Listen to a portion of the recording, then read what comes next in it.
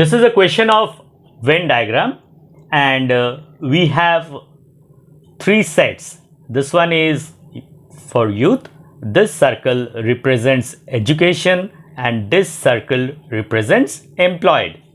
And we need to find out the number of youth who are employed but they are not educated. Four options are given. So before I solve, do like, share, comment and subscribe to my channel AlphaBasics. This type of set questions generally comes in various competitive exams. So this type of questions are also very important.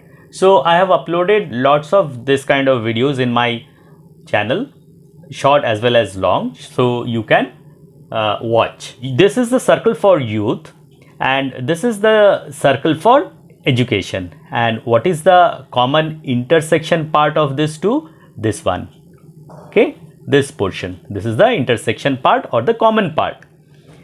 Now we need to consider youth who are employed but not educated. So we have to consider this youth circle and the employment circle, and we have to find the number of youths who are employed but not educated. So which portion? This one. Okay, so 4 is the number of youths who are employed but they are not educated. Don't consider this one. The intersection part of youth and employed is the entire this one, 4 plus 5.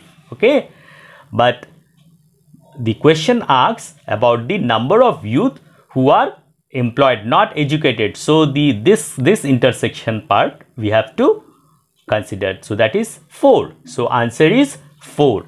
So option C.